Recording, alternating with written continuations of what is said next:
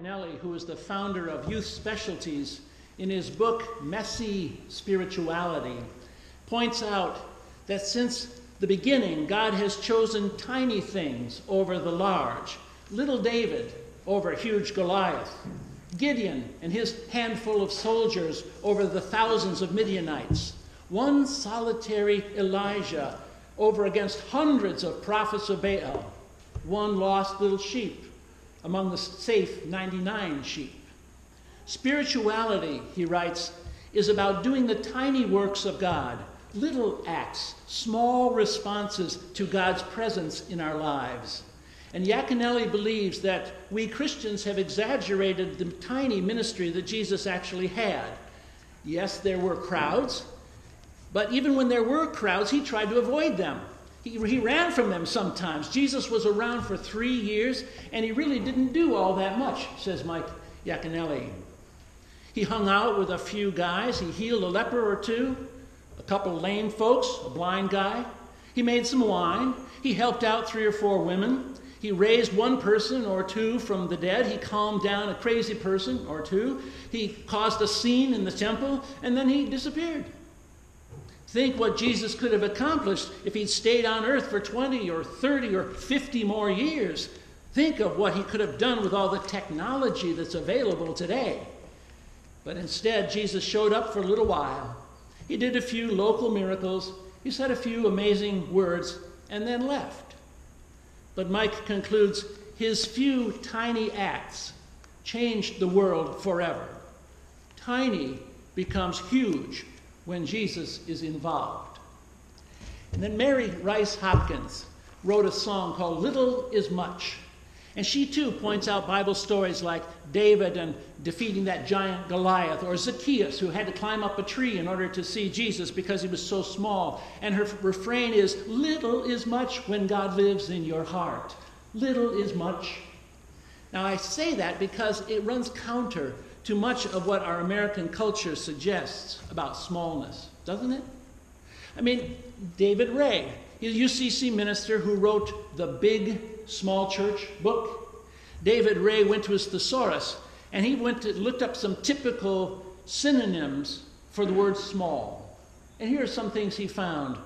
Runt, shrimp, peewee, small fry, piddling, dinky, one horse, pint-sized, limited, meager, unimportant, petty, puny.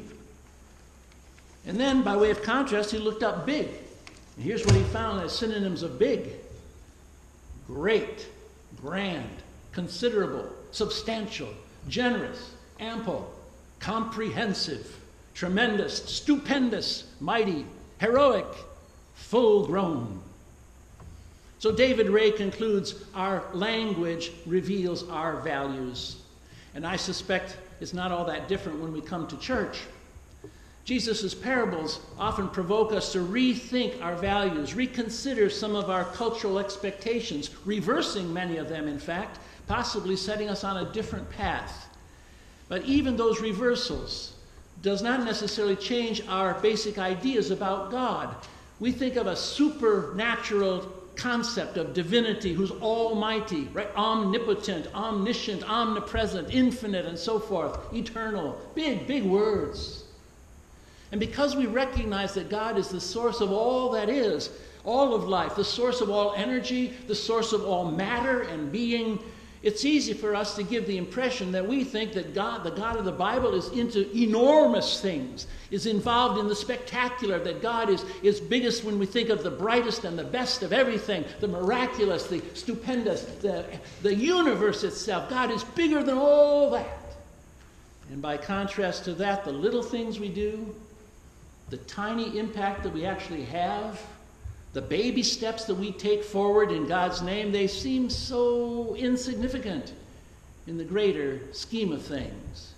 And so we wonder, what difference can we possibly make, really? For 6 years, from 2004 until 2010, I was on the board of directors of our denomination's local church ministries division in Cleveland.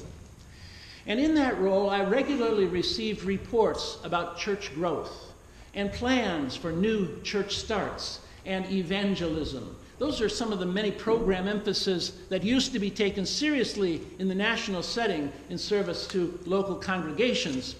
And one of the indicators of a local church's success assumed that congregation ought to be growing.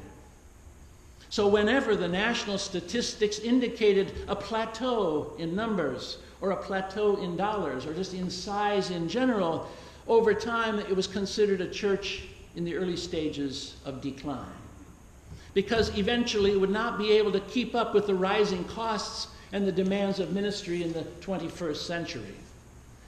Well, at that time, the minimum building site that our board would approve for a new church start was 7 acres, because it was assumed that a smaller area would not be viable due to inadequate parking and the need for additional buildings for activities beyond the worship space. 7 acres was the minimum to get a church building revolving loan. 7 acres. By contrast, here at First Church, we sit on 1 acre. And you add to that acre the public parking lot behind us where the First Baptist Church used to stand before they moved to their building on Washington Avenue at M32 near the cemetery, where Paul Mosseri is now the minister. And if you want to hear his sermon, as soon as this one's over, just bolt over there, you get a twofer. But even if you add the parking lot that used to be the Baptist church to ours, we still only have a couple acres here. We're 1/3 the size of what would be considered viable using today's church growth standards. In a world of mega churches, like Joel Osteen's, right? Lakewood Church, Houston, Texas. I'm sure some of you have seen him on television. It's the largest congregation in America. They meet in huge auditoriums, celebrity pastors whose books regularly top the Christian bookstores' bestseller lists, and TV ministries, right? Like T.D. Jakes. T.D. Jakes has been called the most influential black leader in America today by the Atlantic magazine. Now, back in our day, it wouldn't be these guys. It would have been Robert Schuller, right? Crystal Cathedral, Anaheim, California. I'm sure many of you, my grandmother used to watch him on television, listen to him on the radio, because she couldn't get out to church all that often, and so she enjoyed Robert Schuller. Now, he's now the late great, passed on. The Crystal Cathedral went into receivership and was bought by the Archdiocese in Orange County, so it's now a Catholic cathedral, in case you haven't kept up with Robert Schuller. But these are the folks that, big names, TV ministries, multi-million-dollar operations, tens of thousands of members. Or Rick Warren's non-denominational Saddleback Church, right? 40 purpose-driven. For most folks in America, and certainly for the folks in the media, it's taken for granted that those churches that have more members and bigger buildings and larger salaries and faster-growing youth ministries are the ones who can brag the loudest of being a real Christian church. You know, Burger King used to have the slogan, "The bigger the burger, the better the burger. The burgers are bigger at Burger King." Folks used to take for granted that if it was bigger, meant it was better. Now, back in California, when I was first called to be the pastor of a 55-member church in Torrance, the senior minister of a neighboring church who has 700 members and $1 million budget, who had attended my worship services back when I was a pastor in Zurich, Switzerland, it was back in the early 80s. He said, "Paul, you are an A-class preacher. Why would you take a B-class church?" And I'm sure he meant it as a compliment to my skills as a minister, but it sure came across to me as disparaging of my little church in Torrance.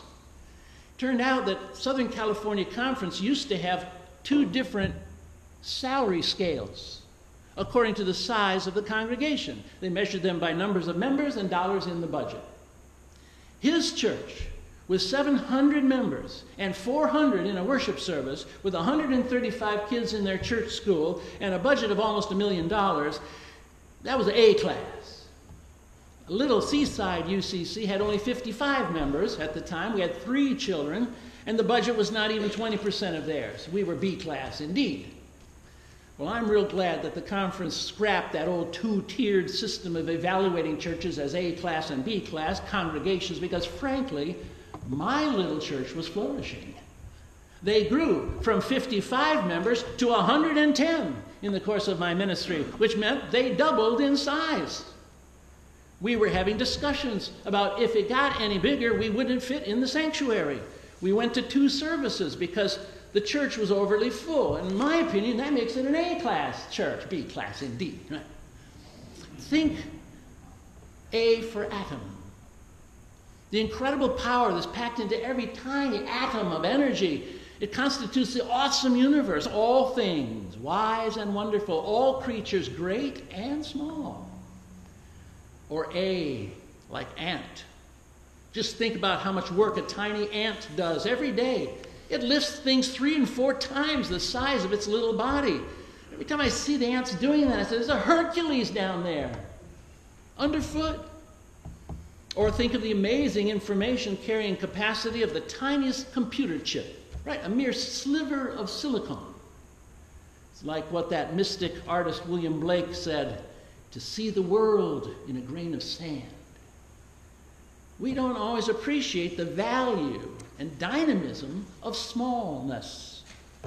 And I think it's precisely because this world is so enamored by the enormous, measuring success by size, dazzled by bigness as much as by beauty, that Jesus told that parable of the mustard seed. And also pointed out that widow's 2 little coins. Because little is much. I think Jesus was trying to tell his church something, that the Spirit of God is manifest in what Mike Yaconelli calls the tininess. God is manifest in tininess. In contrast to the grandeur of King Herod's temple, right? All those huge stones and wonderful buildings that